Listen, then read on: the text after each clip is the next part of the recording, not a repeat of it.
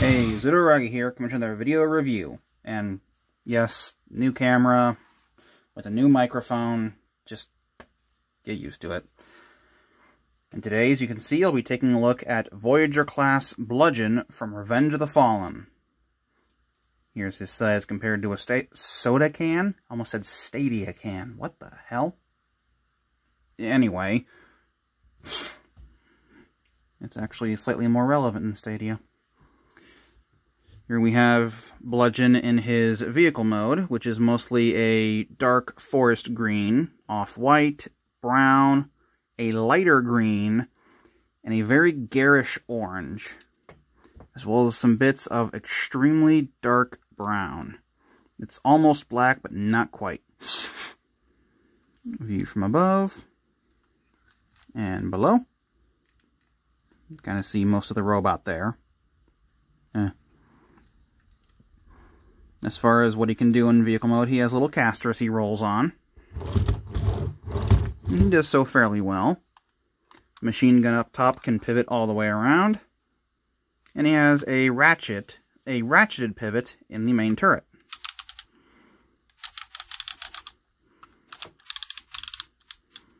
It's a fairly decent ratchet.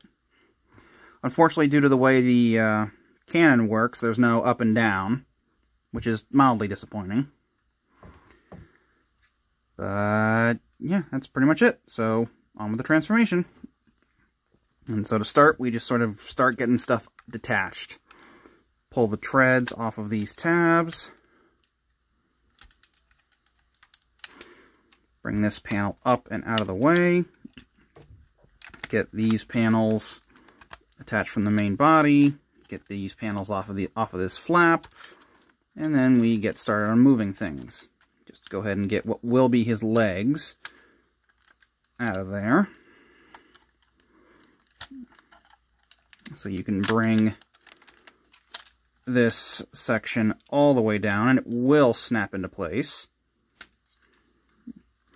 Take these green panels, and if they haven't already, untab them from here.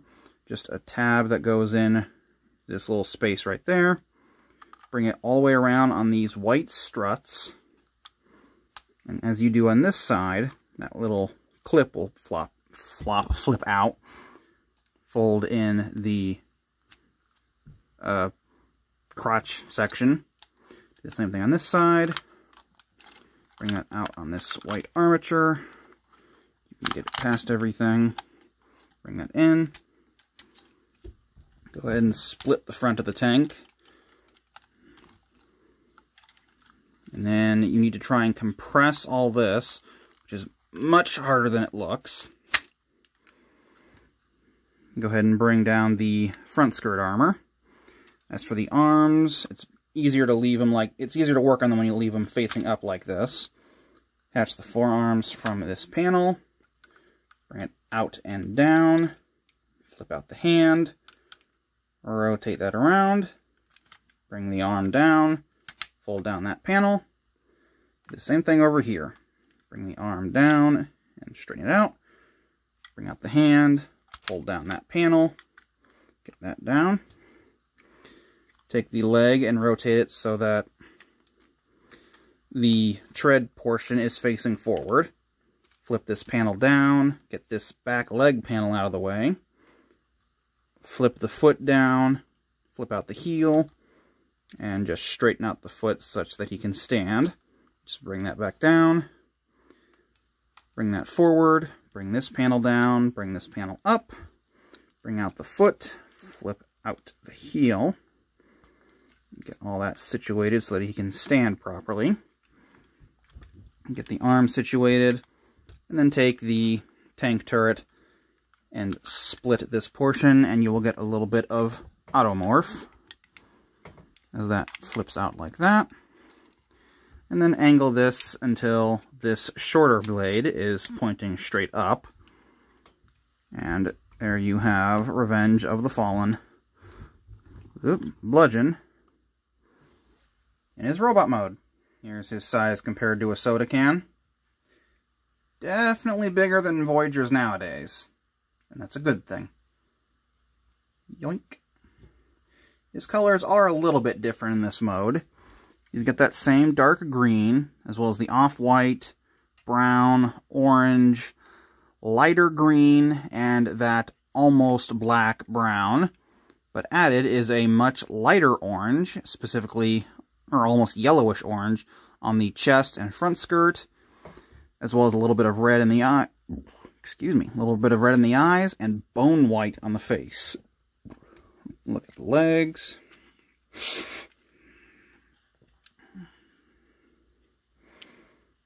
View from above and below. His articulation, it's not great, but it's better than a lot of more recent figures, not counting Siege and Earthrise and all that. He has a pivot at the head, can just go side to side. The arms can go up about that far before the backpack gets in the way. The arms can go out to the side that far at one joint.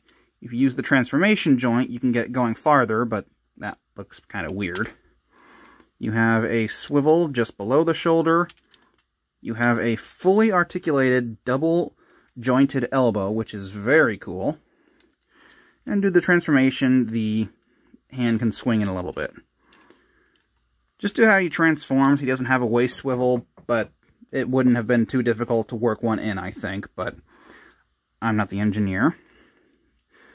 This side skirt can only move in and out a little bit, so it's limited there. Front skirt can move all the way up to accommodate the leg movement. It's on a soft ratchet that can move forward about that far. The back skirt, which I forgot to mention, can move as well. However, the leg can't move back at all due to his butt plate. The legs can move out to the side, but it is very, very limited just due to all this junk here. He has a swivel technically just above the knee, and he's got that Mech Alive that was really popular in Revenge of the Fallen. Which, I mean, it's okay, but it's nothing great. And he has a decent ratcheted knee. Goes to about 90 degrees, and you've got this panel, which you can really do whatever you want. You can leave it flat like that, or you can swing it out just a little bit, and it will get out of the way for the leg articulation. But I personally prefer to keep it like that. You also have two joints in the ankles. This main one here, that ratchets up and down, and the foot itself, which ratchets up and, or swivels, swings up and down here. And then the, if you move the foot down at this joint, the heel stays in place generally. Sadly, no ankle tilt or pivot, but you know, that's not necessarily surprising. Although he does sort of have a built-in ankle tilt and a built-in ankle pivot. Gotta admit, that's a new one.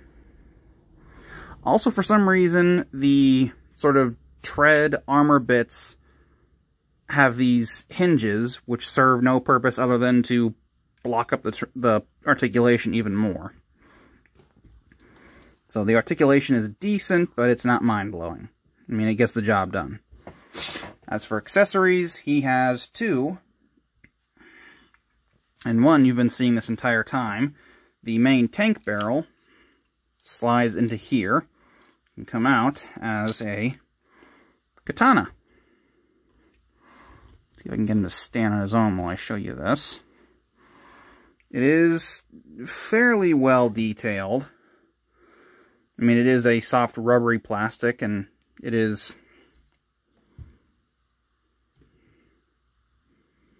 You... Come on, stand, man. As you can see, it's already kind of warped. But there is a fair amount of detailing in it. Getting him to hold it, however, is another matter entirely. because rather than the normal 5mm post, which is common now, or 5mm post and port, which is common now, he has these sort of standard action figure hooked hands. And so you have to try and get this in through the side, which leads to deformations on the hilt, and is part of the reason the blade is so messed up.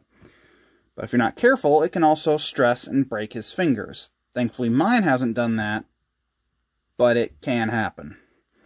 You basically just have to force it in through the side and hope his fingers don't crack. And then just bring it down, and then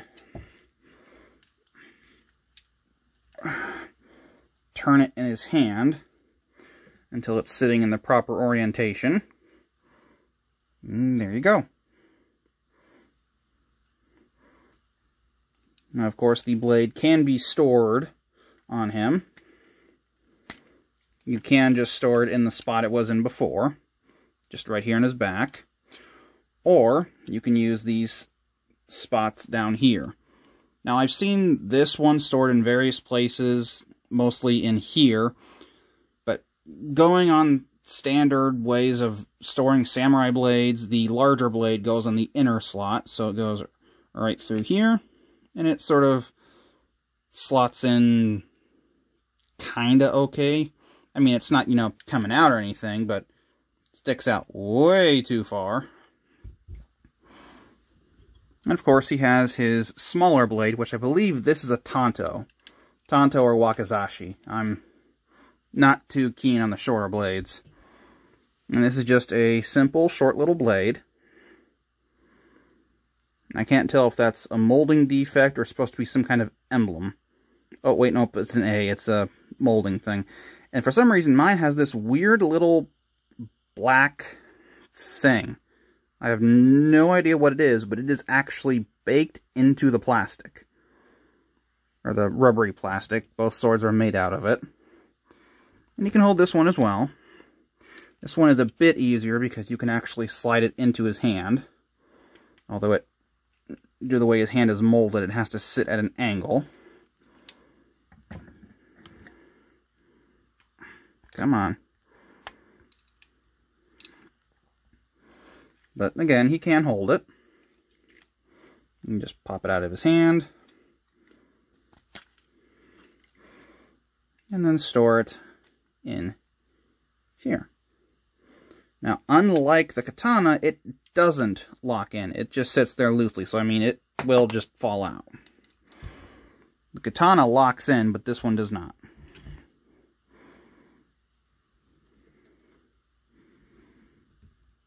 I mean, it kind of does, but not in any majorly secure way. There he is with both of his blades stored, which looks okay. Takes up a whole heck of a lot of shelf space. Oddly, it takes up slightly less than him holding the blades, but only slightly. So, yeah. One odd thing is that the back of his head is molded in a different plastic than the front. So what I'm thinking is they were originally planning on his head being light piped, but due to the fact that it's behind, tucked into this panel, they just rescinded on that idea and just molded it in solid plastic, but didn't have time to change the files or something.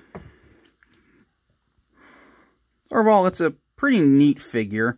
It's definitely become the standard inspiration for all modern interpretations of Bludgeon. Definitely better than the first movie Bludgeon. There's really no getting around that.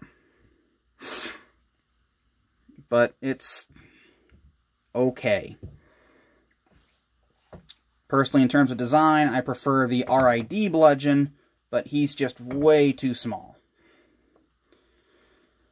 But, well, that pretty much does it. This has been my review of Voyager Class Revenge of the Fallen Bludgeon. Until next time, bye-bye.